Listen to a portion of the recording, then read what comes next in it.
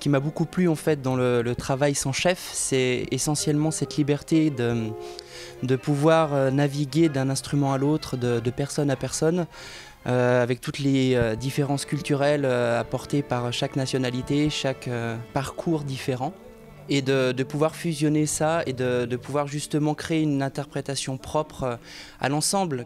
On est beaucoup plus amené à se regarder l'un l'autre et à s'écouter beaucoup plus et à être investi. On ne peut pas être au fond de la chaise, on est obligé d'être investi dans la musique et d'être investi dans les décisions musicales aussi.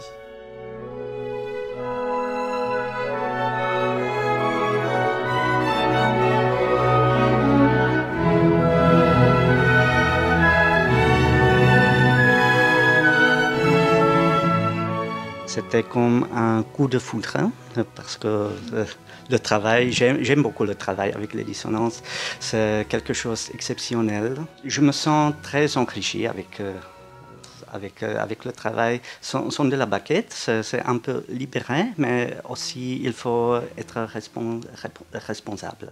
Eso en sí ya cambia totalmente mi manera de entender la música y hace que Dissonances sea uno de los proyectos predilectos y que elijo con prioridad porque me gusta compartir la música de esta manera. Et là, effectivement, d'avoir la philharmonie sans chef comme un grand ensemble de musique de chambre, ça a vraiment été une révélation. On ne travaille pas toute l'année à plein temps ensemble et on a tous des activités et des parcours très différents et je trouve que ça donne une richesse à l'ensemble aussi.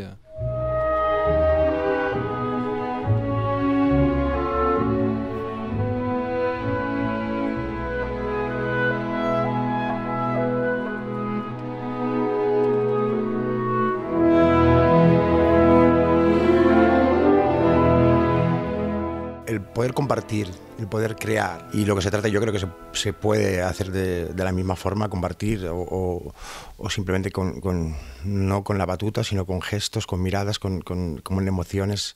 Suonare senza direttori si è liberi di poter fare ciò che si vuole, nello stesso tempo però creiamo un'energia, un pensiero musicale tutti insieme, quindi questa è una cosa speciale.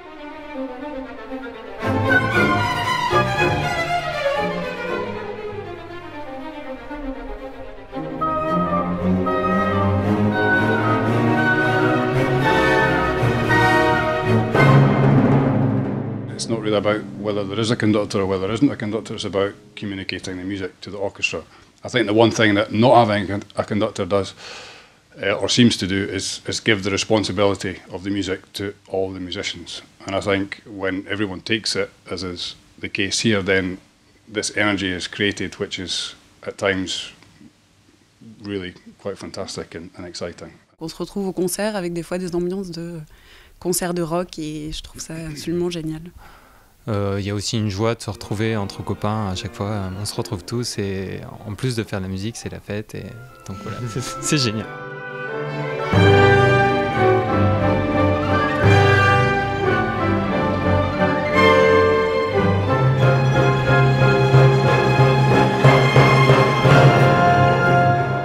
Je peux suivre certaines évolutions dans l'ensemble qui est parti avec quelques cordes. Et chaque année, on a augmenté des instruments, des collègues, des musiciens incroyables. Finalement, on est 70 aujourd'hui. On joue la symphonie de Brahms avec une reconnaissance du public. Je crois qu'on va exister plus que 10 ans. Et c'est encore une fois, je pense, le fait qu'on ait le choix d'être là et qu'on soit unis dans ce même but qui fait qu'il y a vraiment une énergie particulière. Et c'est pas quelque chose d'acquis, ça le sera pas. David porte ce projet à bout de bras depuis des années, courageusement, on est là avec lui et je pense qu'on peut tous être reconnaissants de ça, de ce qu'il entreprend pour ce projet et nous emmener avec lui. Il y a un challenge en fait. Je trouve que finalement, quand on lit quelque chose, contrairement à un chef où on sait que de toute façon, de manière précise, il va nous guider quelque part, nous on ne sait pas si on va arriver jusqu'au bout en fait. Et je crois que non, mais c'est vrai, quand on lit quelque chose, tu sais pas si ça va marcher au départ. Et je crois que ce challenge-là, il rassemble en fait. Il est capable de rassembler beaucoup plus parce qu'il y a quelque chose de supérieur en fait qui nous unit au-delà de la musique et tout ça. Et ça, c'est très particulier à cet orchestre. Je crois pas qu'il y ait un orchestre qui puisse créer ce sentiment ailleurs.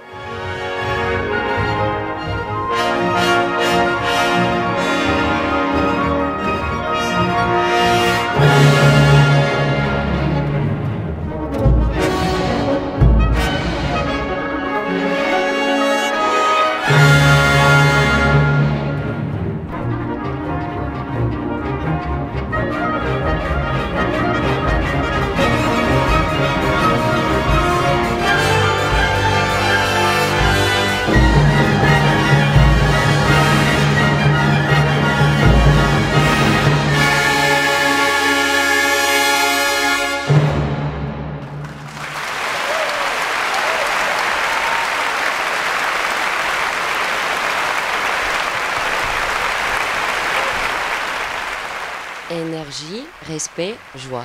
Musique, partage et rire. Energía, rapidez y compartir. Joie, musique, partage. Energía, pasión y amor.